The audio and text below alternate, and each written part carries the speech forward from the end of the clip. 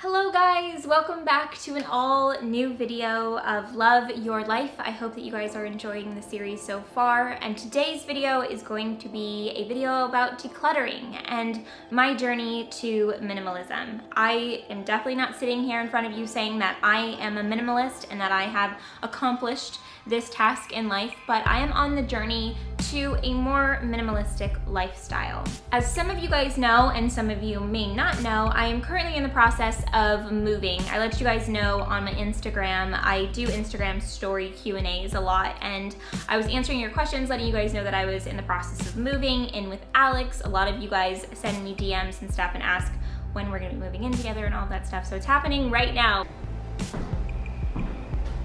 Currently saying goodbye to the apartment that I've been in for the last 3 to 4 years, like 3.5 years. It's really crazy to look around this room and see it just completely empty. This move has everything to do with finding the love of my life, like the person that I know that I want to spend my life with and my time with, and that's a really, really special feeling. And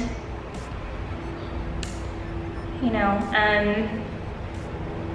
life is freaking crazy. And so I'm currently in the process of moving into a new place in Santa Monica, which I am so excited about. It is a bit bigger, it is airier, it has more space, it is more bright and beautiful and windows, and it's just really, I'm really happy, and I'm here right now and just looking around, and I just love the space a lot. Because I am moving currently, I have been thinking a lot more about decluttering and about all the things that I have, because I feel like when you're moving, you're just thinking like, why do I have all of these things? Why am I putting these in boxes and bringing them with me? I don't need these things. I haven't looked at them for 3 years. What is this? So I'm just in this process of, one, realizing that I want to declutter my life and I just want less things. I'm also realizing waste a lot more. There's a lot more documentaries that I've been paying attention to and watching, and just life in general when dealing with plastic and the oceans and the effects that human beings have on this planet. And I'm starting to realize that things like fast fashion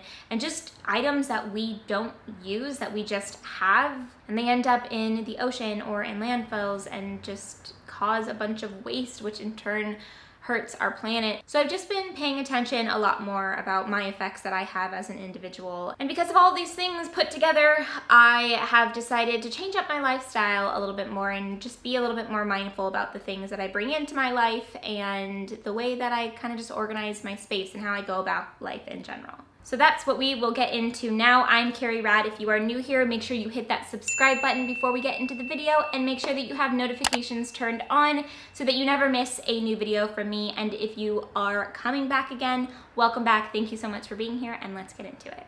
Decluttering is something that I like to do pretty often in my life. There are different types of people when it comes to decluttering. I am the type of person that gets stressed out when there's too many things. If I open up a drawer and it's a junk drawer and there's just way too many things that I don't use in this drawer, I get instant anxiety. I hate too many things around in my space. The Virgo in me likes things to be organized, and I like to know what I have and where it is. And if you're anything like me, we live our best lives when things are organized, sorted, and when we know what we have, and that there's not just like random bags of things that we haven't touched in 3 years. I get so much anxiety when I just have things that I don't know what, I'm like, what is in that box? I haven't even touched that box. What is this? And it's just crap that I don't need. It gives me anxiety. So there's people like that.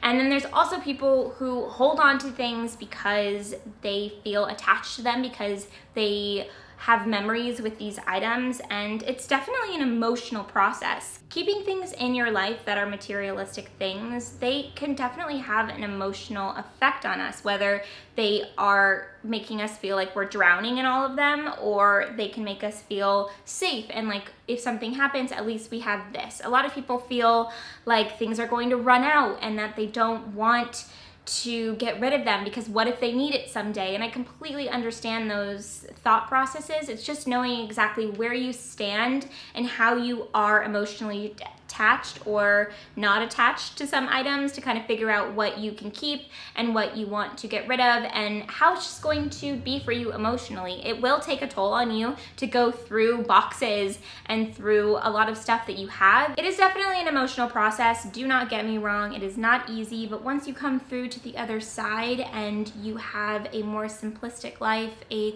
more minimal lifestyle, and you just don't have things that are weighing you down, it feels so, so good. So once you've distinguished exactly what type of person you are and you've come to the realization of, okay, 1, I need to get rid of things, and 2, this is going to be difficult for me, or this is actually going to be really great process for me and it's going to be extremely therapeutic, it's good to know exactly where you're going to be in the whole process and be mindful of how you might take it. Now that you know that, it is time to start thinking about the pieces that you want to get rid of. So when you look at an item, what I like to do, I say, does this bring me happiness? And 2, does it add value to my life somehow? And if the answer is no to those questions, then you need to figure out exactly how you are going to remove them from your life. So are you going to sell them on Poshmark? Are you going to donate them? Are you going to give them to a friend? What exactly are you going to do?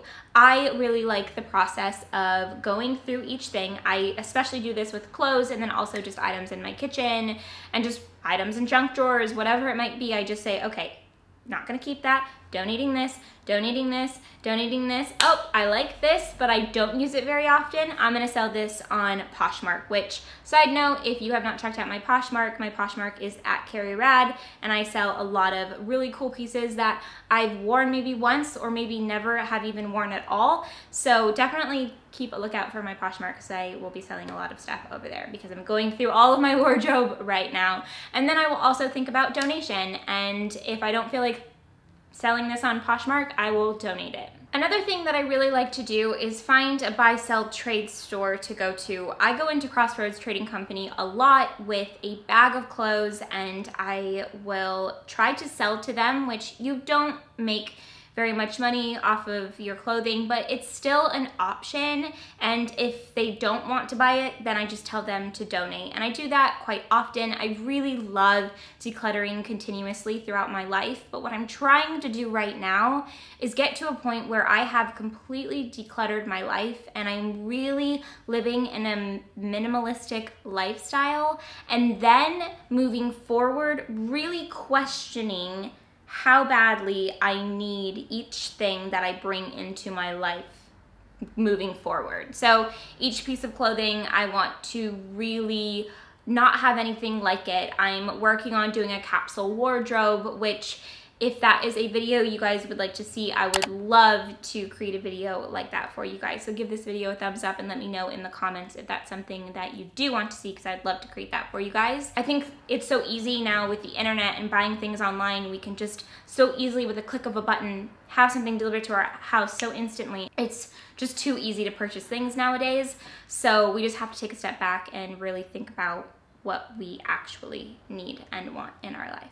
I was listening to the audiobook, The Life-Changing Magic of Tidying Up by Marie Kondo, and it inspired me to do it all at once. And it didn't inspire me right when I listened to it, but it inspired me to do it eventually, and this move has given me the push that I needed to just do it all at once. I think that there's different ways that you could do it, right? You could slowly but surely get rid of things every week or so until you feel like you're making a dent in your space. But I think that a really important thing to do, and my advice would be to go off of an urge that you might feel. So if you open your closet one day before work and you look at your clothes, you're just like, I have so much clothes, but I literally have nothing to wear. I know that that happens to people all the time. It happens to me all the time. And there's an urge that we get where we think, okay, I want to do a purge, and potentially after this purge I can do